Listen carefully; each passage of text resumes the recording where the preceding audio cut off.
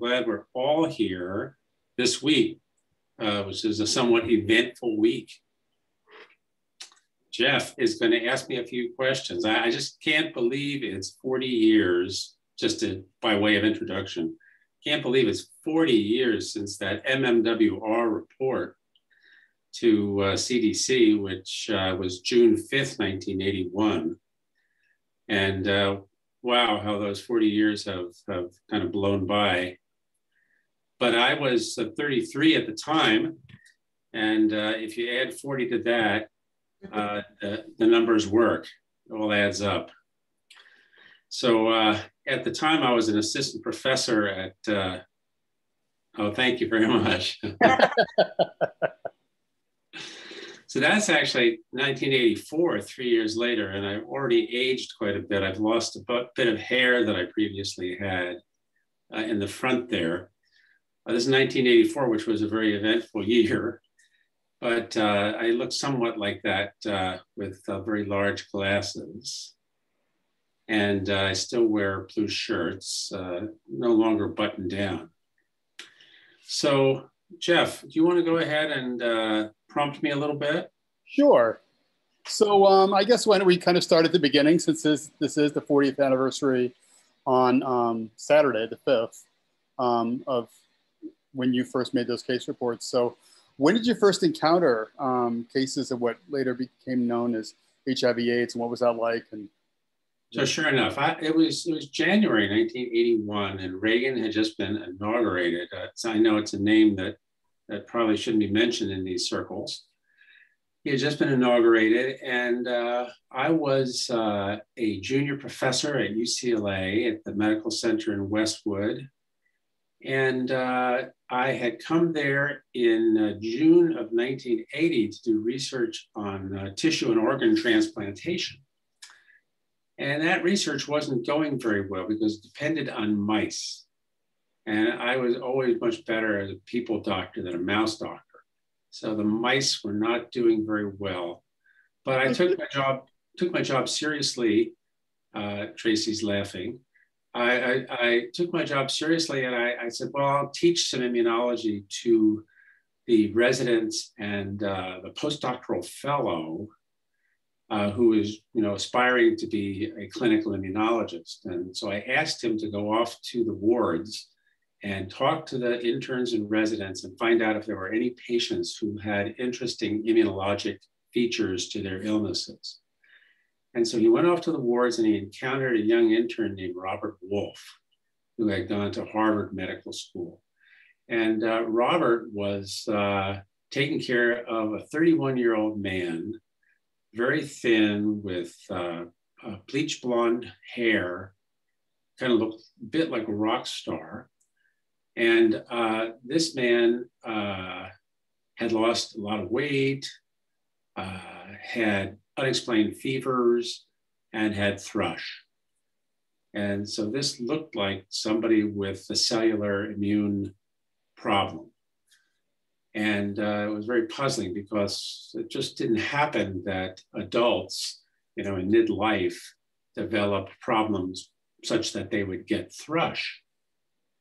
So he had no prior chemotherapy. He wasn't an organ transplant patient. He was clearly immune deficient. And so we took his cell, we took a blood sample, we took it to the lab, and T-cell technology, the ability to detect CD4 versus CD8 versus other cells was very new. And so we were able to do this on a research basis in one of the laboratories and found that his CD4 cells were very, very low. And Jeff, do you have a slide of that somewhere or no? Let me see what you sent me. You see like a histogram slide, if there is one. I'm not seeing one of those. Okay. So his T cells were very low, and we sort of scratched our heads to what he might have. And so he clearly was very openly gay. And Randy Schultz, in his book And the Band Played On, says something to the effect of, well, Gottlieb took no more note of that than if the man had told him he drove a Ford. because it was really, you know, nothing. I mean, it was an important demographic, of course. Oh, that's a lovely one. Let's look at that first slide. Yeah, that's it, Jeff. Can we blow that up? Oh, there we go. Yeah, let me see if I can go to presentation mode. Okay. So very clearly, he very clearly told us he was a gay man. Okay, cool. You know, I'd known gay men in previous lives in other cities. So, but we didn't take a particular interest in that point. And so we took his T cells to the lab, and if you can see on the what you see in that purple thing is at the very bottom left of the purple slide, you see MP, and that's patient number 1, and only 10% of his T cells were CD4. So that was pretty interesting. Like, why did someone in previously good health now have virtually absent CD4 cells? They'd gone missing. And so this patient was discharged from the hospital, and then within a week, he came back short of breath. And you can see on the upper left of that slide, you can see his X-ray, which if you really were to look at it very carefully, shows some kind of pneumonia. And so the intern, Robert Wolf, said, well, you guys are telling us that this patient is immune deficient. We have to be very aggressive and find out what kind of pneumonia this is. And so he said, we need to do a bronchoscopy. And he pushed the pulmonary doctors who didn't want to do a bronchoscopy. And lo and behold, you'll see what they found on the upper right, those clear little objects called pneumocystis, which was called pneumocystis carinii back in the day, on what's called a silver stain. So that was found in the bronchial secretions. And so here we had this man who had lost all this weight, who had unexplained fevers, which were surely due to the pneumocystis that was brewing. And I said, oh, very interesting. What's going on here? Pneumocystis, I had never seen a case ever in the whole course of my training. So what's going on? And then I was patched together with Dr. Joel Weisman, a doctor in Sherman Oaks, which is in the San Fernando Valley. And Joel and Jean Rogalski had a practice together where catered to the gay community. And I was patched together with Joel, who told me that he had a number of other patients who were similarly ill. He didn't know that they had pneumocystis, but they had unexplained fevers. And he agreed to transfer 2 of those patients to the UCLA Medical Center, where they came under my care. And the first thing we did was to check their T cells. And the next 2, as you can see on the bottom of that slide, 0 and 0, they had 0 CD4 cells. The normal CD4 cell you can see on that histogram on the right. So the first thing we did when we had these patients admitted, and this probably, you're talking maybe March or April of 1981, the first thing we did was to check their CD4 cells, and then we moved on and did bronchoscopies because they also had pulmonary abnormalities, and they had pneumocystis as well. And they were gay men. And so suddenly we had 3 patients with absent T cells and pneumocystis pneumonia. And then in the next few weeks, we acquired a couple of more patients, similar, and we decided to make a report to the CDC, which is what we're talking about today, 40 years later. And so you might ask, the logical question is, how did these men get so sick so quickly? When did they get infected with HIV, which of course we didn't know about at the time? And my theory is that these patients were infected in the late 70s. And they had a very rapid course with their HIV. They progressed from just being HIV positive to having 0 CD4 cells in a very short period of time. They must have been very susceptible to the virus. It wasn't a different virus. It wasn't more aggressive. They probably hadn't had it longer, because when you look back at that when HIV probably entered the US, or at least entered the gay male population, it probably wasn't before 1977. It might have been in the US as early as the early 60s, very sporadically. But what we're now calling the HIV/AIDS epidemic probably was brewing in the late 70s. Randy Schultz takes some poetic license and says that it had to do with the 1776 celebration, 200 years of the US. But that's somewhat that it came in to New York City through people coming in from all over the world. That's speculative, but it certainly makes good reading. And so I remember these first patients extremely well. The memory of these young men was really indelible for me. I remember what they looked like. I remember their stories. I remember their lovers, and I remember some of their parents. I remember what these guys looked like, what their hobbies were, because we were so interested in understanding what was wrong with them. And we felt very badly for them in that we had so little to offer them other than the ICU care and antibiotics. And I'll toss it back to you, Jeff. Great, thank you. Let me stop the screen share and go to my next question here. Oh, let me tell you how we wrote it up.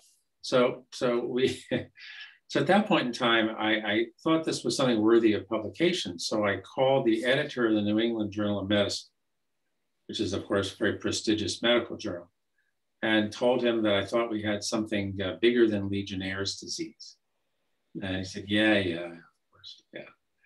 No, he didn't say that. He actually was quite sympathetic. And he said, well, have you called CDC? If you think you have something of public health import, would you really ought to call CDC. And of course, I was not particularly oriented towards CDC, not being an infectious disease doctor or a public health person. And so I called the CDC's man in Los Angeles, who was a young doctor named Wayne Shandera, who worked at the health department for a couple of years and assigned by CDC. And I knew Wayne from his residency at Stanford. And I asked him if he had seen or heard of anything unusual going on among gay men here in Los Angeles. And there was an eerie silence on the other end of the phone when he said no. So CDC was unaware of what was going on at this time, although in truth, CDC was aware retrospectively. And I'll tell you why. So he called CDC. CDC said, well, we don't know anything about it.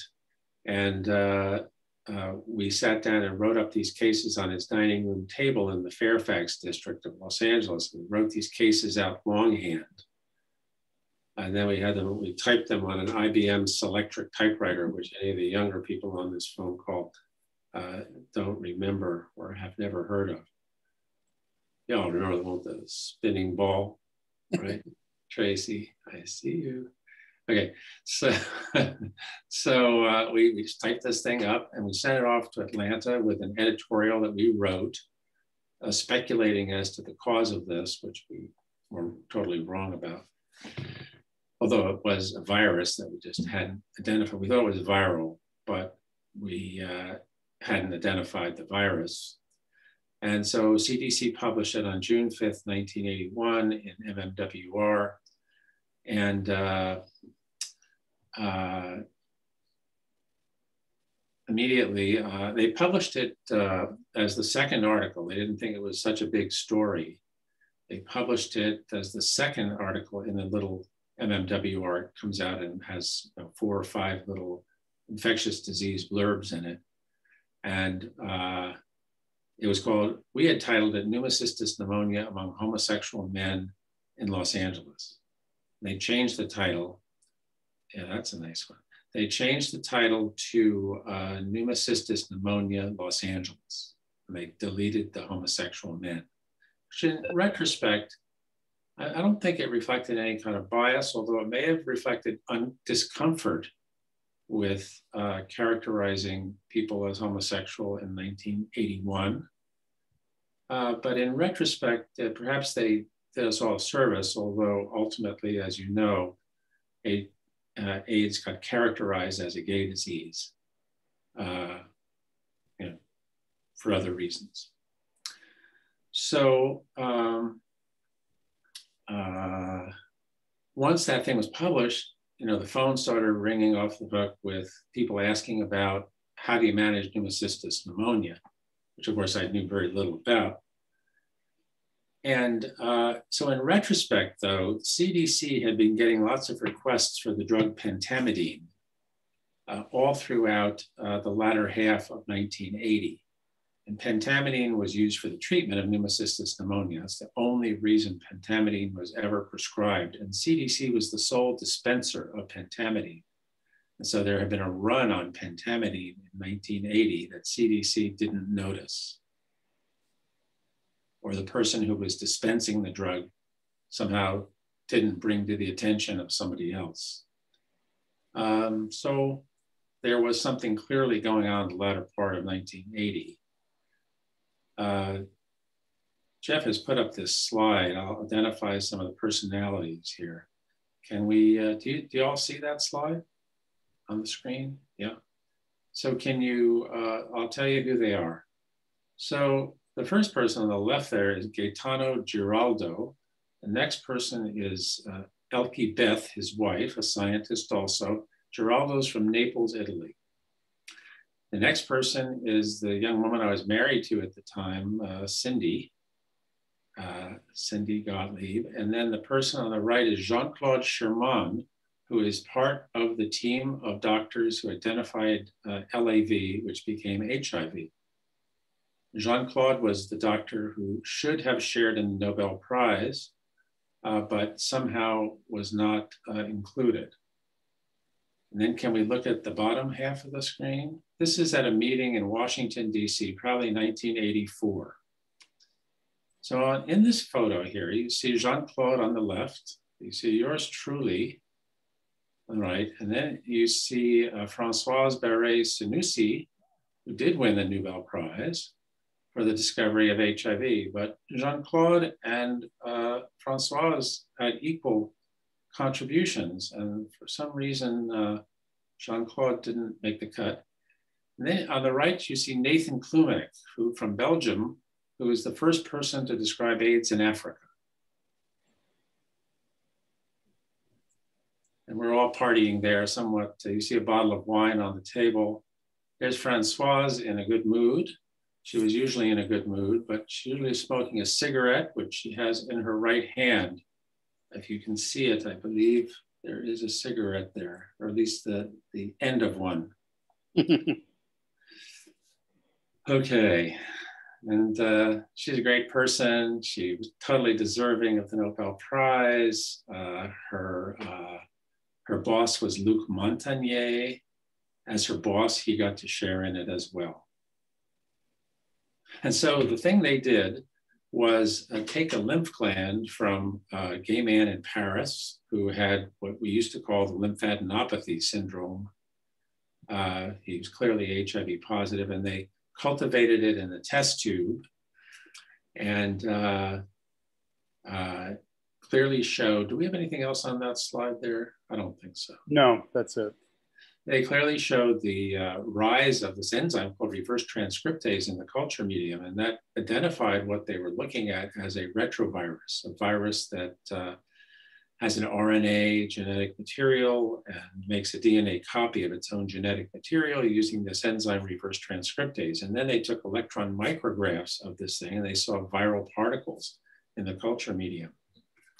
So this is something that I heard about for the first time in Naples, Italy, at a meeting that was chaired by Dr. Giraldo, who you saw in one of those previous slides.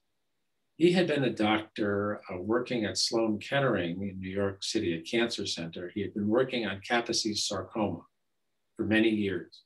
And he was sure that Kaposi sarcoma had a viral cause, because there's a belt in Africa, across Africa, called the Kaposi lymphoma belt. It's a belt across Africa where too many people had Kaposi sarcoma and lymphomas.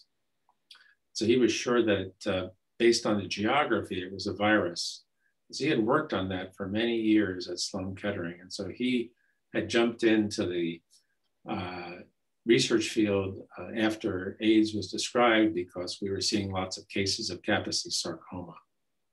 And of course, in retrospect, Kaposi sarcoma is caused by a virus. It's caused by HHV8, which was discovered probably 25 years ago now, or maybe 15 years ago, 20 years ago, by some researchers in New York.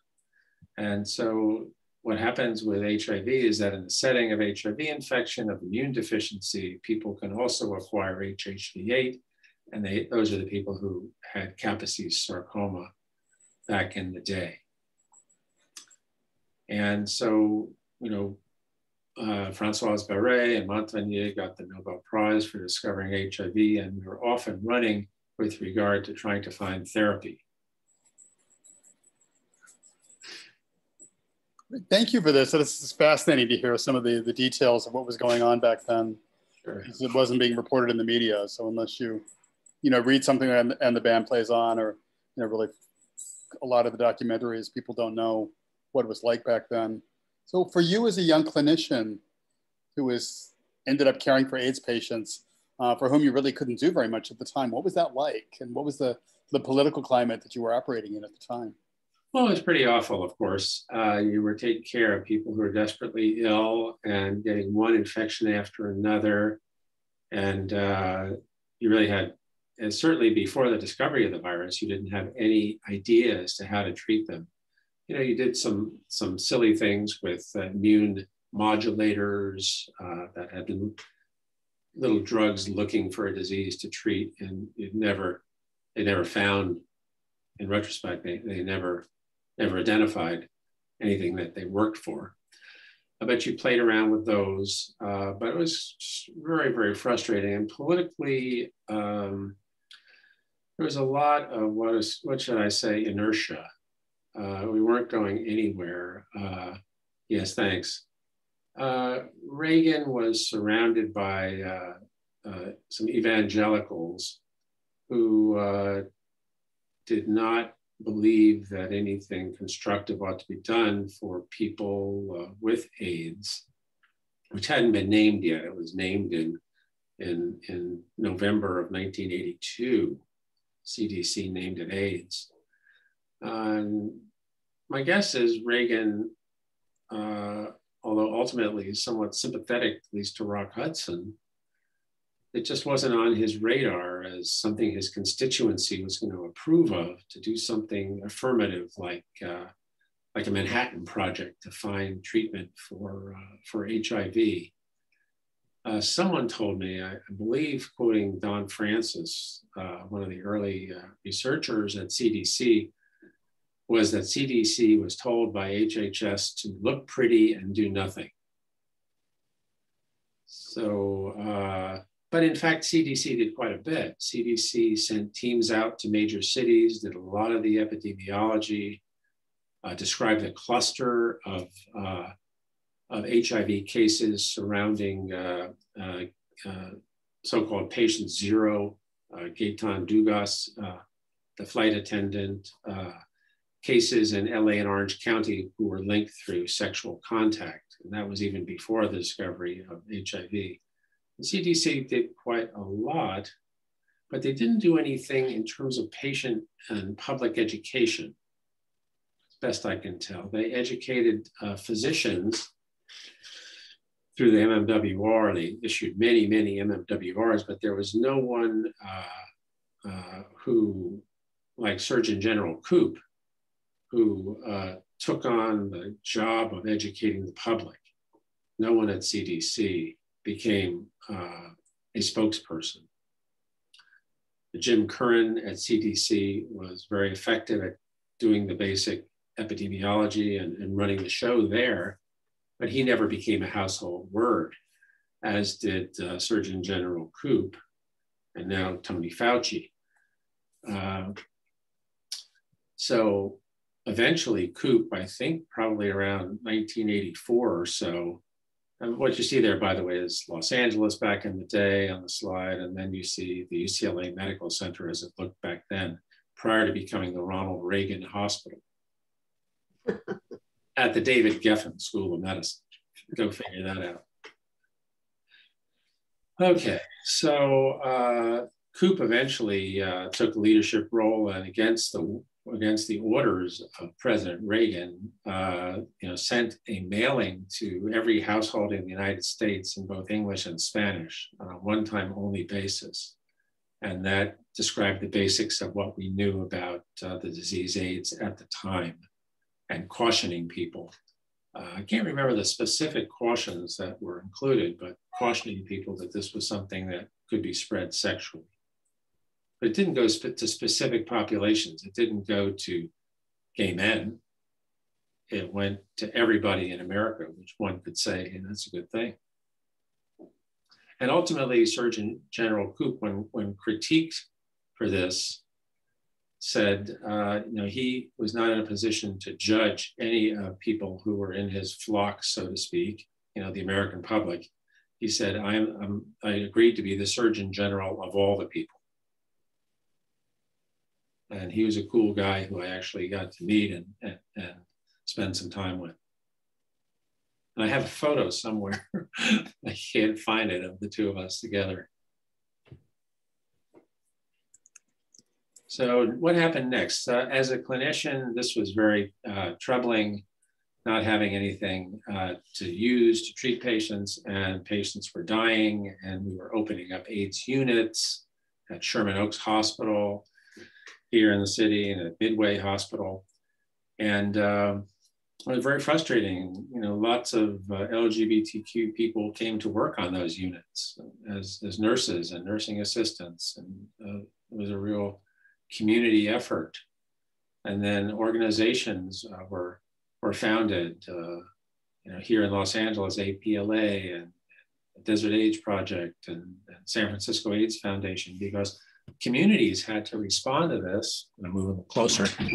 Communities had to respond to this because Jeff's looking too big there. I gotta look bigger. So communities were responding to this, but the government wasn't. So the political climate was really bad, and it wasn't what it is today. What it is today is as a result of lots of hard work and effort on the part of your community to gain acceptance. But back then, it was people were very marginalized. The gay community was very marginalized, and not the mainstream population didn't see this as something that was a priority. Plus, they were fearful of it. They were fearful of gay men. They were fearful of something contagious. And they were not, there I am. I did shake his hand, yeah. Sorry. This is 1987 when he finally said the word AIDS. And so there you see Ronnie, Nancy, and Merv Silverman. Merv, who was the health department director in San Francisco, who closed the bathhouses, and became the first something at AMFAR once we founded that. Okay, you can take that off now, Jeff. I can hear the collective boos out there in the audience. So I never liked that photo, but my mother did. And so it spent most of its life on her dresser somewhere. And I inherited it. So moving forward a bit, the political climate was not good and the funding climate was not good. We didn't have any money to do any work with. So Willie Brown, who was Speaker of the California Assembly and prior and subsequently became mayor of San Francisco, Willie put through a line item in the state of California budget for AIDS research centers to be done at UCLA and UC San Francisco. And Marcus Conant in San Francisco headed up the San Francisco branch, and I headed up the UCLA branch. And so we got a few $100,000 each to start doing some research, and it was helpful. But the real increase in research funding didn't come about until Rock Hudson, which was 1985. And so we spent 4 years sort of scratching for research funds and piggybacking our AIDS work on funding that had been awarded for other reasons. But then Rock Hudson came along. Are you ready for that, Jeff? I don't have any Rock Hudson photos, but I do have Matilda Krim and Elizabeth Taylor. But you have any questions before that? Oh, no. I mean, yeah, just kind of going through the chronology and telling us what it was like for you getting, that was the next question, actually. You know, how did people respond and what did you do? So, yeah, people were, you know, really didn't get on most people's radar until Rock Hudson. So Rock Hudson is somebody who I first saw in the probably June of 1984. And I'm sitting at my desk at the UCLA Medical Center, and I get a cold call from his dermatologist in Beverly Hills, who asks me to come out to her office to see Rock. Because if he were to come to the UCLA Medical Center, it would create a stir, and there'd be, you know, paparazzi and all that. So I went out to her office and I met Rock, who was very cordial and had a little Kaposi's sarcoma on his forearm. That's why he was at the dermatologist. And I took his blood and took it back to the medical center to check his T cells. And sure enough, his T cells were off. But in talking with him, I examined him and I asked him to hop up on an exam table. And then I looked up and I said, "You're very tall." And he kind of chuckled boyishly and he said, "Oh, yeah, 6'4". And I didn't appreciate that, but I hadn't known about that. But anyway, he was a very nice person and very good looking. He wasn't quite as emaciated as you might have remembered him from some of the magazine covers back in the day. You know, when he eventually wound up on the cover of People magazine with Doris Day, he was really quite emaciated and had progressed. But when I first saw him, he was actually pretty well looking, well enough to appear on Dynasty with Linda Evans. You know, Rock asked, "Well, you think I have AIDS?" "Yeah, I think you do." And oh, there they are. So yeah, so people were distressed when they saw this photograph.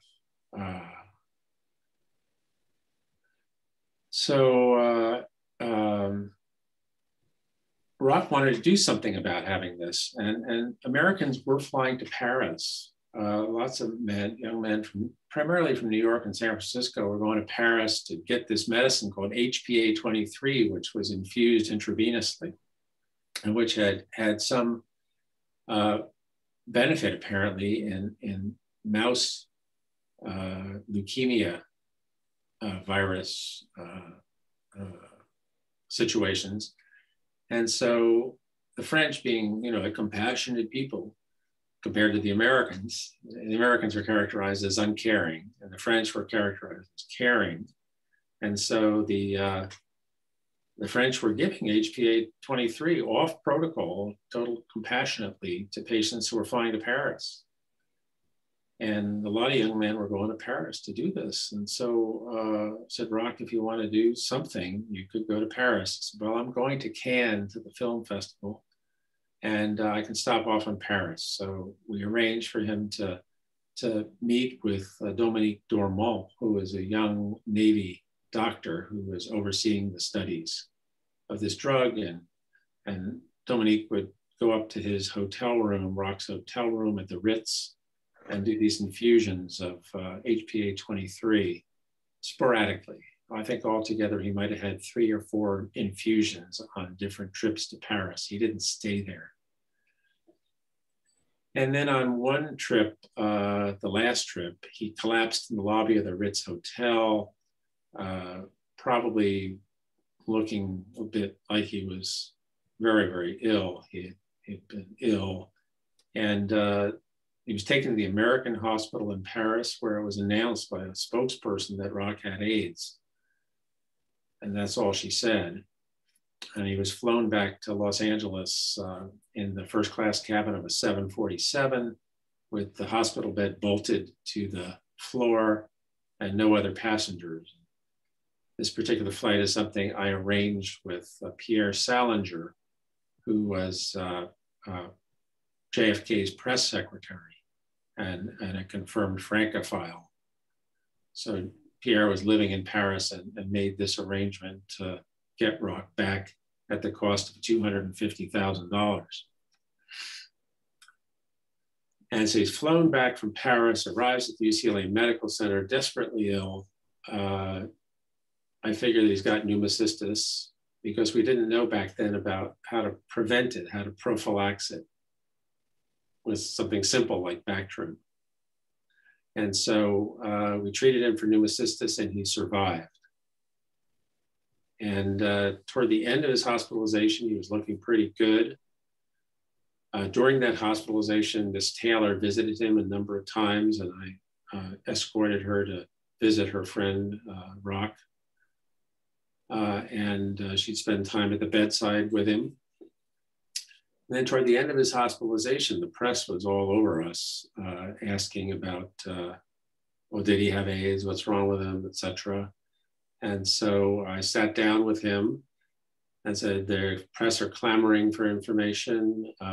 What do you think? He said, look, it'll do some good. Go ahead and tell them. So it's his decision to allow me to announce to the press that Rock indeed had AIDS, to confirm what the people in Paris had said a couple of months earlier. And this is all happening in August, I think, of '84. And then I'm sorry, this is happening in August of '85, and he died in October of '85. And people say that Rock's disclosure, changed the world, at least the AIDS world, that suddenly people were interested. Ronald Reagan knew about it, somebody he knew from his acting career.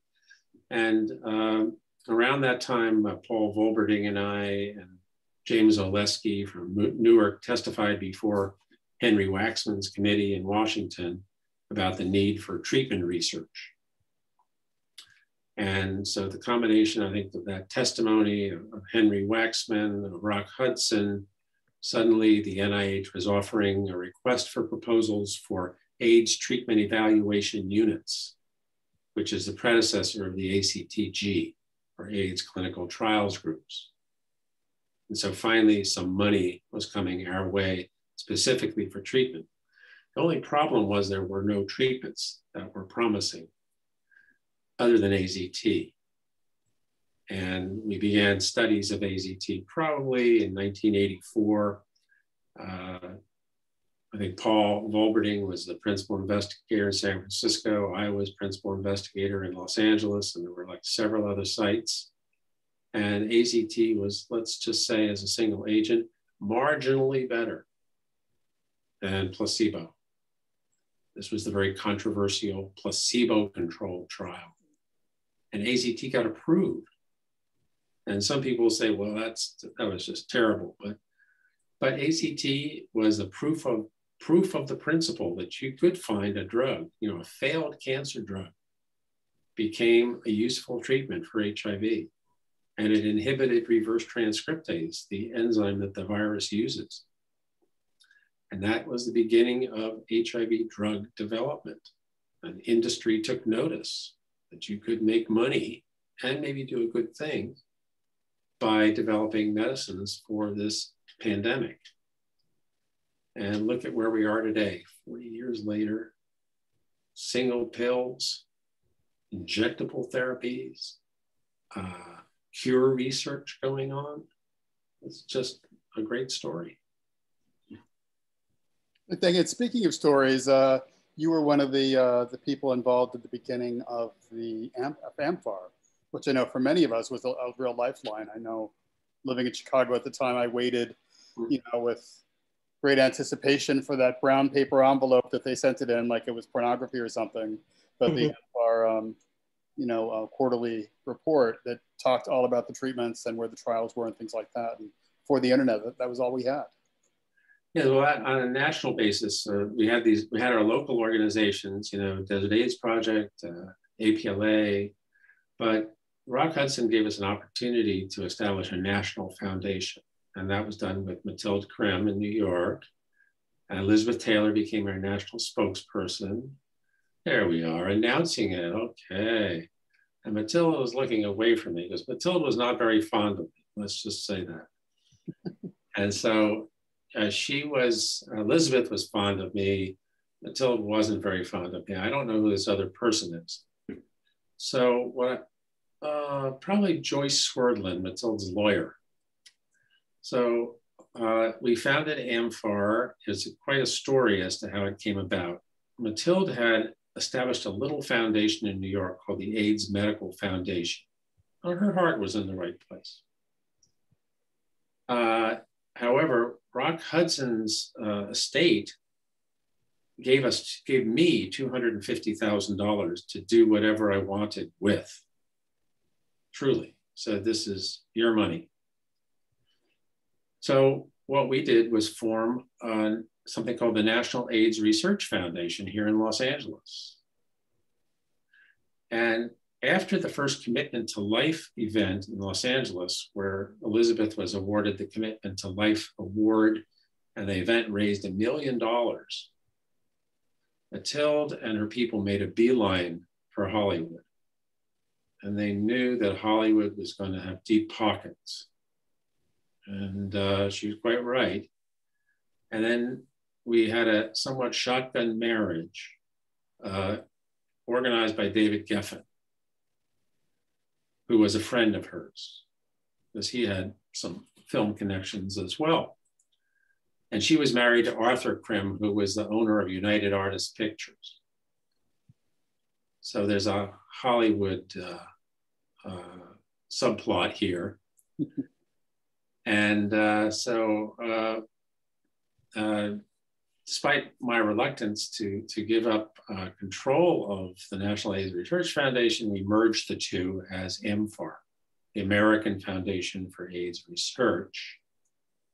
And I think it was the right thing to do.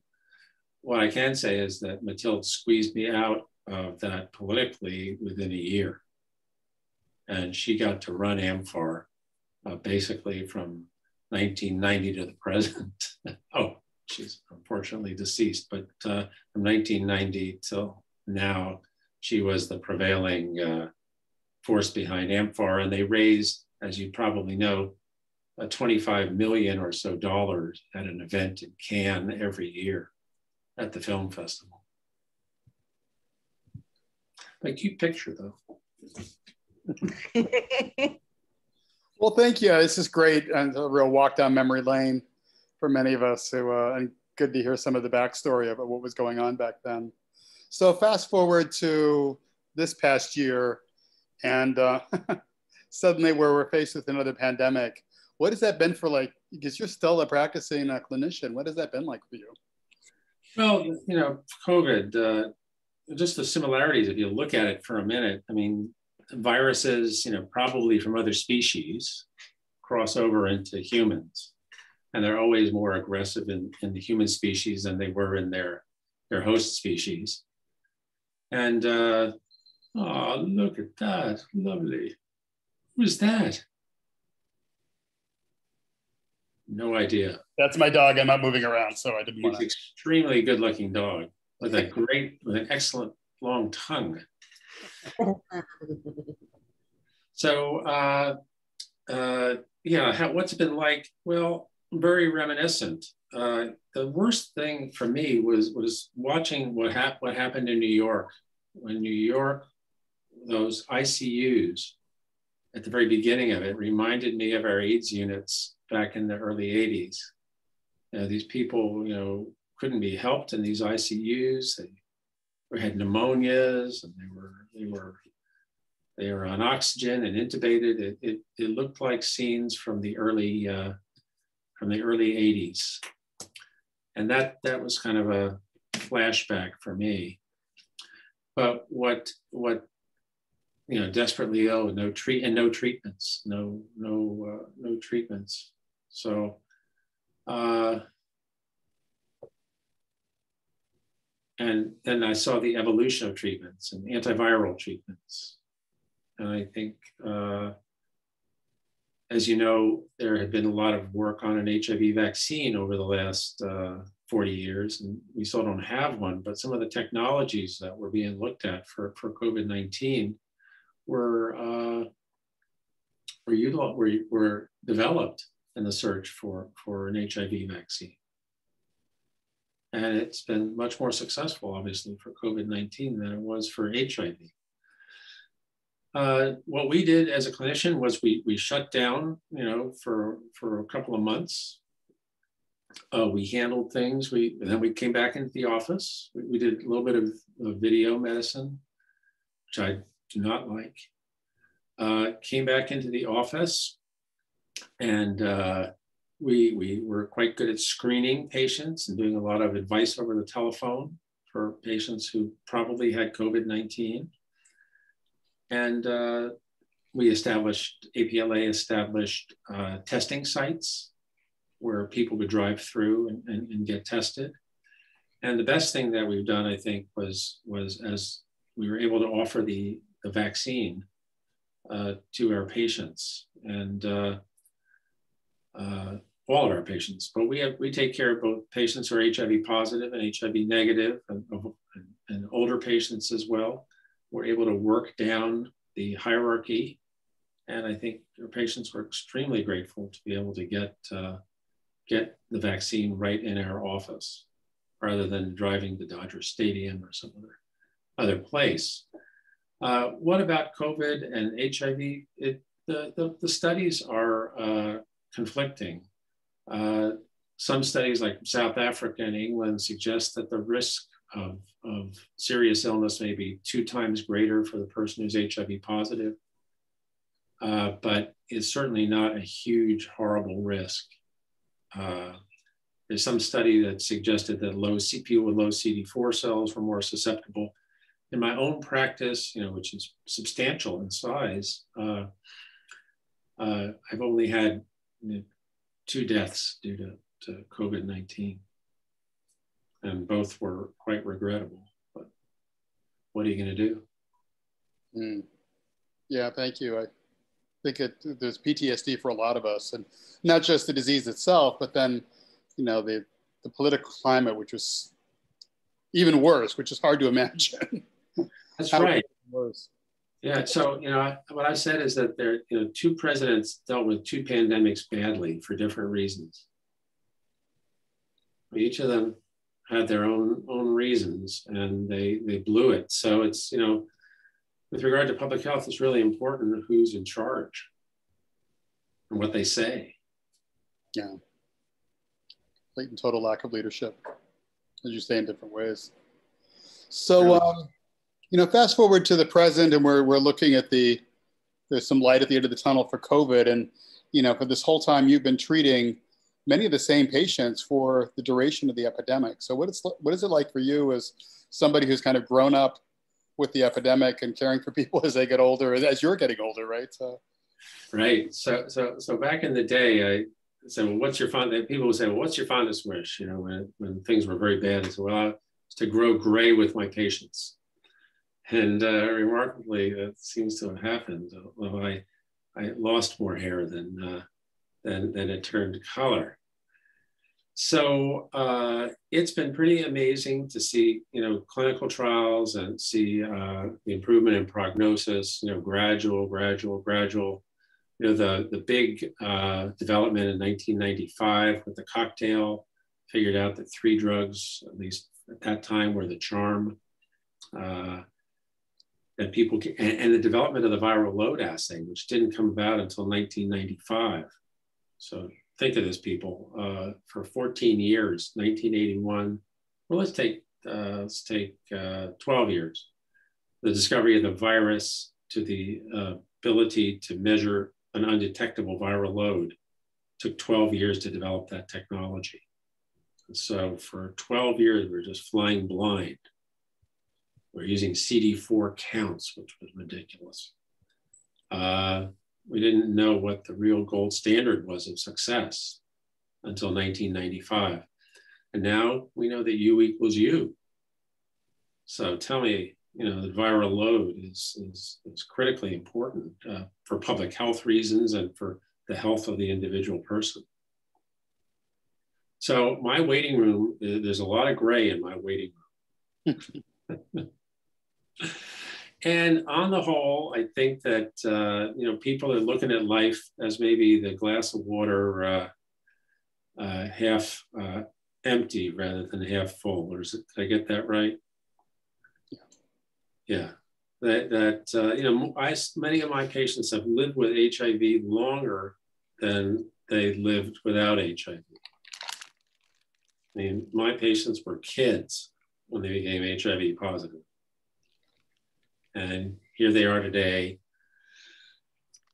dealing with these comorbidities, hypertension, diabetes, some little bit of cognitive issues, some patients, dealing with the complications of earlier therapies like neuropathy and lipodystrophy.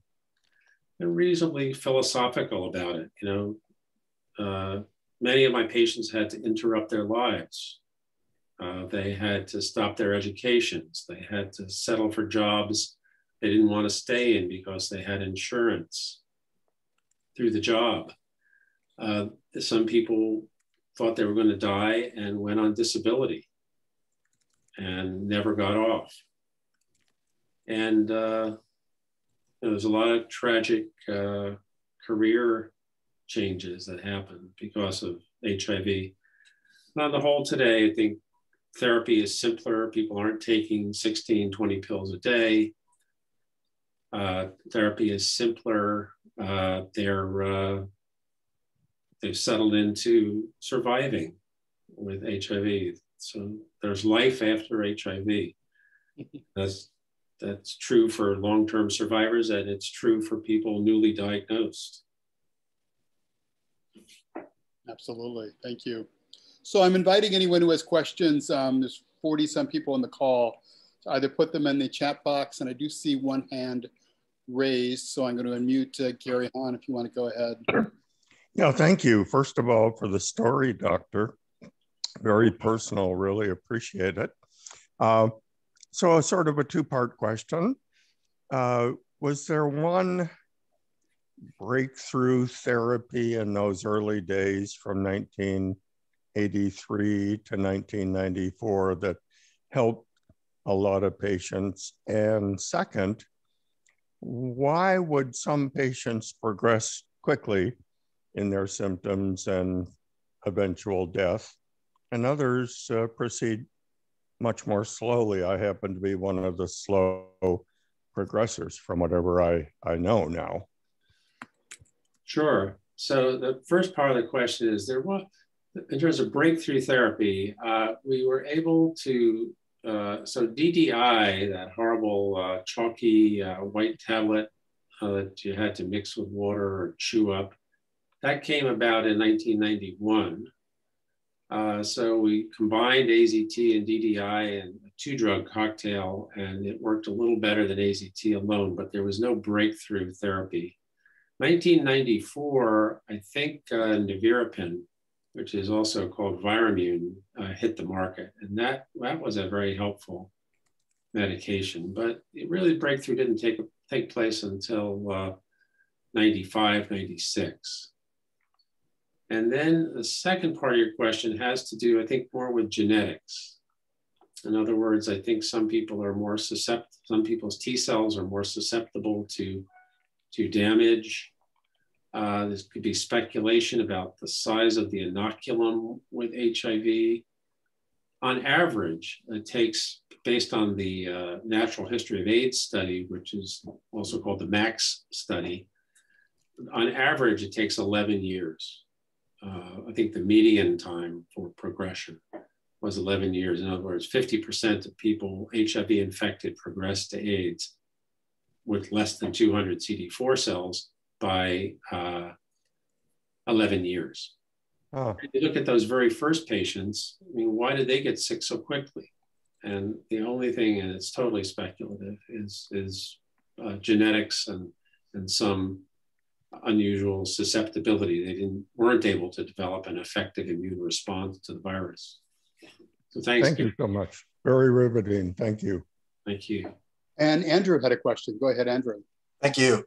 Yes, your story, telling your story is absolutely fascinating because I lived through that whole time and I'm aware of a lot of it, but getting your details is really intriguing and fascinating. Since you mentioned you think HIV came into the being here sometime in the late 70s, wanted to sort of extrapolate from my own case because I moved to New York from Los Angeles in '79. And I can remember very specifically when I had the so-called flu-like symptoms in early '82.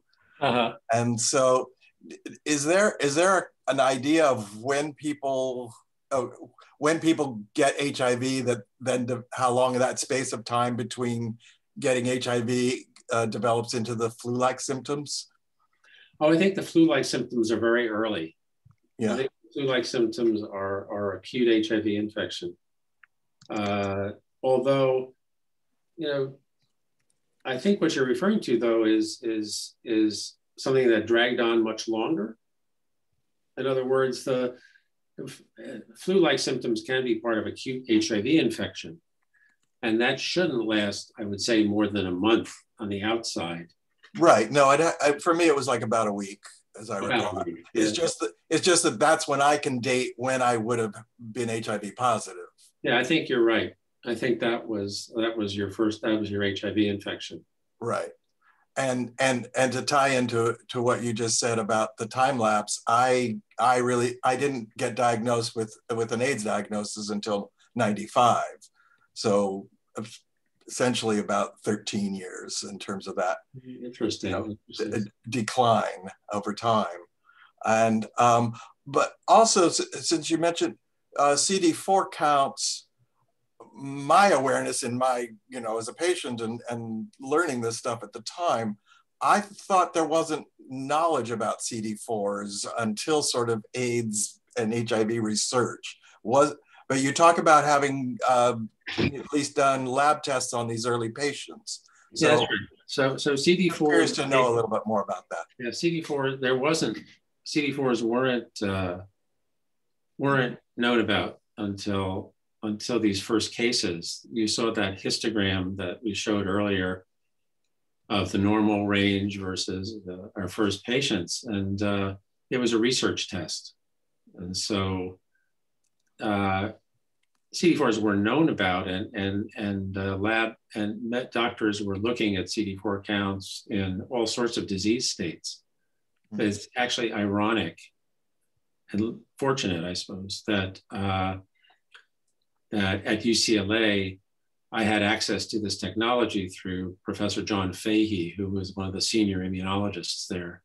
And so I was able to get these samples run in his laboratory, where he was looking at other disease states. And remarkably, in this particular situation, the CD4s were more dramatically altered than in anything else they'd ever looked at. And the reason, of course, is that CD4 is the target cell for HIV. So there were some circumstances, some things fell into place that allowed me and my colleagues to put it together. Say, oh, here's this new disease. Here's the central immunologic abnormality, which is the decimation of CD4 cells. And you're right, the technology was not widely available elsewhere, and that's why it happened at UCLA and not somewhere else. Thank you so much. You're welcome. Great, thank you. So there's a question in the chat, thanking you for your amazing talk and asking if you could comment on how you think the stigma of HIV has changed in the last 40 years. So how's the stigma changed? You maybe can answer that better than I. But here's my view from the outside. You remember what it was like then. It was just horrible. It was horrible. It was, you worried about drinking water from the same, not me, but they worried about drinking water, doing laundry in the same load of laundry with the person with HIV. You know, total fear. I think today people are maybe slightly less afraid of HIV than they were. Although I know that it is still difficult. I am sure there are some families that will not have the person with HIV in the home. That's stigma. I don't think that's truly, I mean, in some cases it may be fear of infection, but in other cases it's just prejudice. And I do not advise my patients with HIV to come out to their employer with regard to their HIV diagnosis, because at some point in time, it could very well be used against them. So I think things have gotten marginally better. The public is more aware. Young people, I think, are hipper in general and cooler about HIV than older people. Yeah, and it's interesting you talk to people, especially in the rural South and communities of color, where the fear and the stigma are just as bad now as they were 40 years ago. It's kind of shocking. But you're right, overall it has improved. And you mentioned U equals U, which I think has made a huge difference, especially I think among the MSM community. Oh yeah, MSM. HIV. Because, there was all that sero sorting in the MSM community and people hanging out with just HIV negatives and other people, hanging out with people who are HIV positive, and HIV negatives prejudiced against people who are HIV positive. And I think U equals U has done something to mitigate that. We have another question asking if you think we have become complacent in our efforts to end HIV infection rather than treating it. So have we become complacent? Yeah, I don't think so. I know that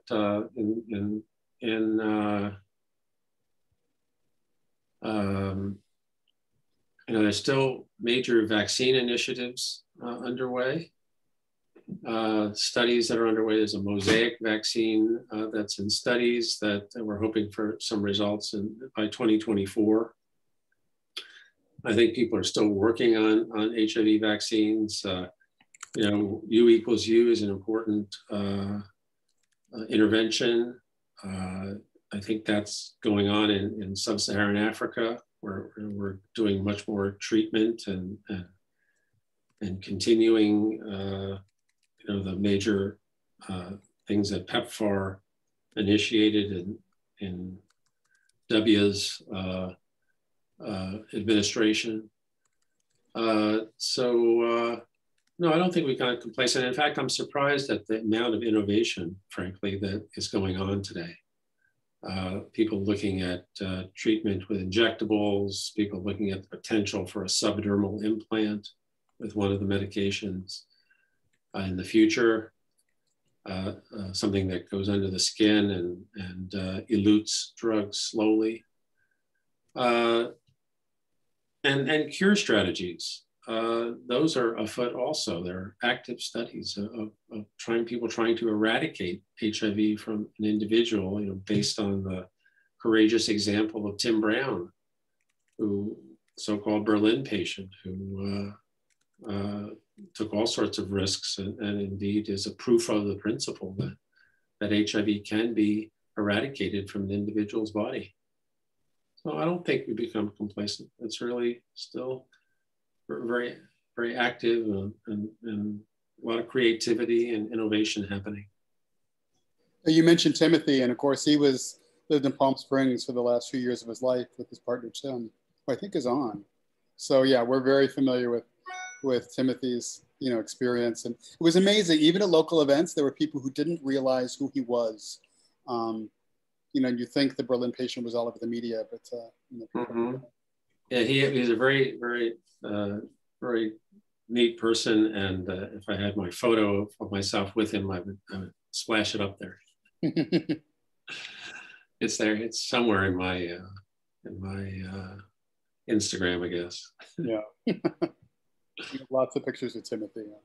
Yeah. Really missed. And actually, just a few weeks ago, they dedicated a park bench in the park by the hospital here with his name on it. And they're putting a boulder in the National AIDS Memorial Grove in Golden Gate Park. That's wonderful. As well.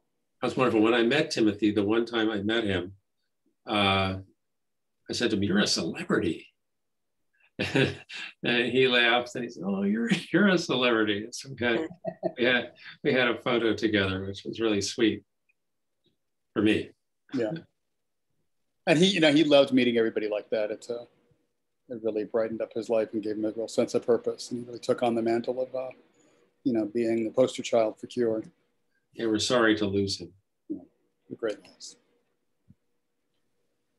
So, any other questions? Go ahead and raise your hand. I think we're all on one page.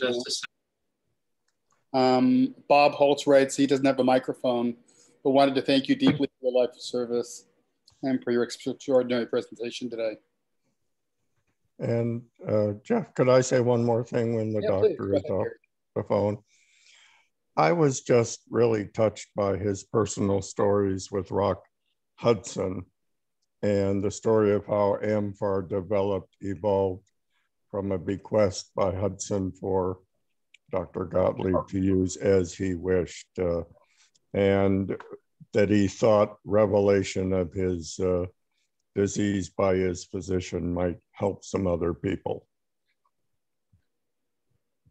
Yeah, it's truly amazing. So many incredible things happened. We kind of forget. It's great to have this opportunity to reflect and remember. Jonathan, you have a question. Yes, doctor, do you have an opinion about the hospital in Houston that is requiring mandatory vaccination of staff, and the staff are suing the hospital because they don't want to? Oh, well, it's sort of an unrelated question, but yeah, I do have an opinion. I do have an opinion, and that is that employers do have a right to require a vaccination, particularly in a healthcare setting. You wouldn't want someone, vaccination reduces the risk of contracting COVID-19 dramatically. It's very effective, and you wouldn't want people with COVID-19 or unvaccinated coming into your hospital and exposing, particularly as healthcare workers, and exposing patients to COVID-19. So I would weigh in on the side of the hospital. Yeah, that's truly amazing. I mean, no other vaccine, people have to get hepatitis vaccines. It's just a matter of course. So it's really interesting that this one is being singled out. And again, it speaks to the politicization of the pandemic, which is really unfortunate. And it does. Hospital workers are required to have hepatitis B vaccine. So they're required to disclose their TB status, all sorts of things. And this one is, as Jeff points out, is politicized. And I just can't believe the excuses that I hear from patients who don't want to be vaccinated. They're very creative. These are HIV patients. No, everybody. No, not HIV. I have not heard any blowback I have not had any blowback from people with HIV, who are, for the most part, extraordinarily reasonable people. On the other hand, the people who refuse, I just shake my head. People I meet socially, and even patients in the office. I do have one patient with HIV who won't be vaccinated, and you can you can imagine who he voted for. Go figure. With the hat and everything. Oh, wow. You have more patience than I do with dealing with someone like that. So. Any other questions for Dr. Gottlieb? This has been amazing. Go ahead and put your hand up, either physically or use your little tab.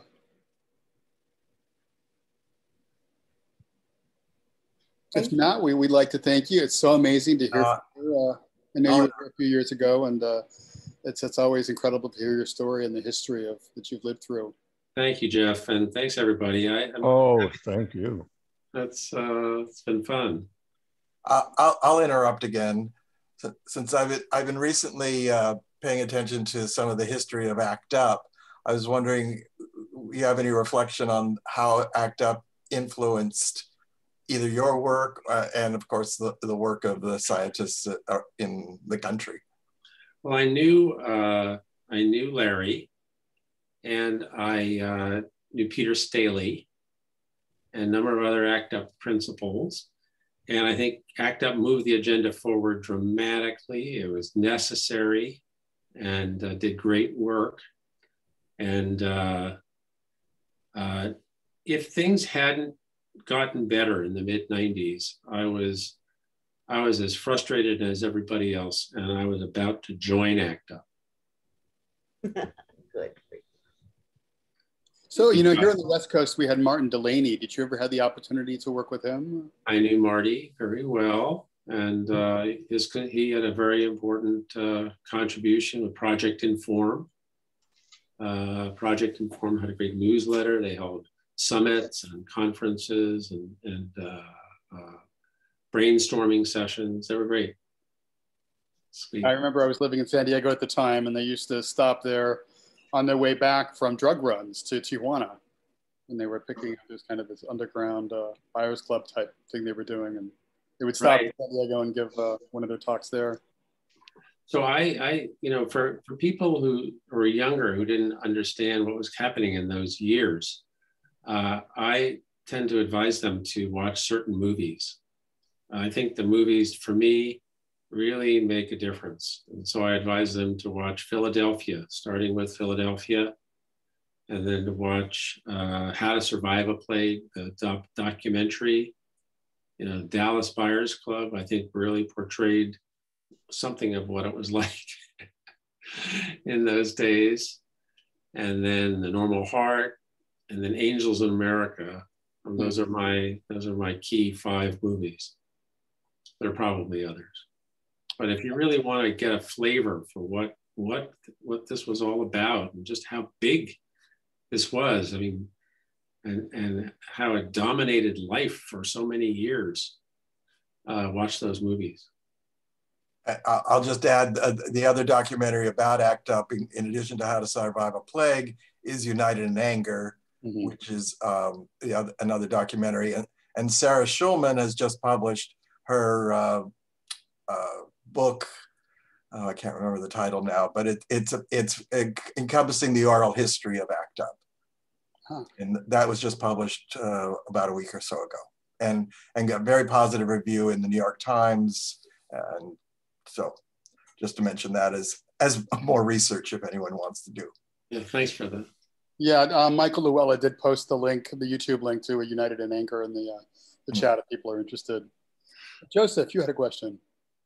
I don't really have a question. I just want to thank Dr. Gottlieb. Dr. Gottlieb, it's always such a pleasure and such an honor to have you speak. The community just values so much when you open up and share your knowledge and share everything that you share means so much to us, whether we're people living with HIV or working in this field. You never say no to us, and you always show up, and you always deliver, and you always just open up, and it means a lot to us. So thank you for being here with us. And especially this week, it's just really an honor to have you begin this week with us. I'm glad to be here. I'm glad that we all are here. Thanks. Thanks, Joseph. Well, and speaking of people we want to thank for always being here, Joseph is the reason we have Dr. Gottlieb today. Joseph is with Janssen Pharmaceuticals, and they very generously paid his honorarium. So we want to thank him for making this, and gave me the idea back in February, I think. It's like, what are you doing for June 5th? And it's like, gosh, I haven't thought that far in advance. And he said, you should get Gottlieb before everybody else does. So we have Joseph to thank. We appreciate that. Just looking at the chat, we have several people saying, don't ever retire, you're a national treasure. Maybe not what you want to hear. No, I love what I do. So retirement is not right on the horizon, that's for sure. Good. And then another question from Bob Holtz is, what are you working on now? Well, I've basically gone back to my roots as a doctor. I am not working on a book. I'm not doing research. I think younger people are doing that. And basically gone back to my roots as being a HIV doc and a general medicine doc, which I'm enjoying a lot. And so I'm getting to manage I'm learning about, other things, learning about diabetes management and blood pressure management. And so that's why I got into this business in the first place. It wasn't, to be involved in politics or, philanthropy or anything else. I just, like medicine. So that's it. Thank you. Are you planning to get a new specialty in geriatric medicine? I might have to be grandfathered in. I'm not going to take it. I'm not taking any tests. Really not. Great. Any other questions for Dr. Gottlieb before we? Just again, thank you so much. Thank you very much, and thanks all for listening and being here, and still keeping the flame alive, and keeping an interest and keeping the public advised of what's going on, because it ain't over. We're surviving with HIV, and that's a good thing. The public needs to know about and they shouldn't forget, and they shouldn't forget the people we lost to HIV. And you all probably might know that the Saturday is going to be the dedication of the AIDS monument here in Los Angeles, West Hollywood. And so we should remember what's just cool to remember where we were, and this is how far we've come. Exactly. Thank you. And what we lost. Yeah. I know it's, there's been a real spate of films and books and stuff coming out in the last couple of years around the pandemic. And I think a lot of people are kind of looking at their legacy and making sure that this doesn't happen again. And I think the last year has really shown us how important a message that is. So it's great to see all this and have this opportunity with you. Thank you, Jeff. And thanks, Joseph. And thanks everybody for being here. I'm going to sign off and grab a bite. Thank you again. Have a wonderful evening. Thanks, Dr. Gottlieb. And before we adjourn, I just want to let people know that we are going to go back to our pre-pandemic schedule. Looks like June 15th, everything's supposed to return back to normal, whatever that is.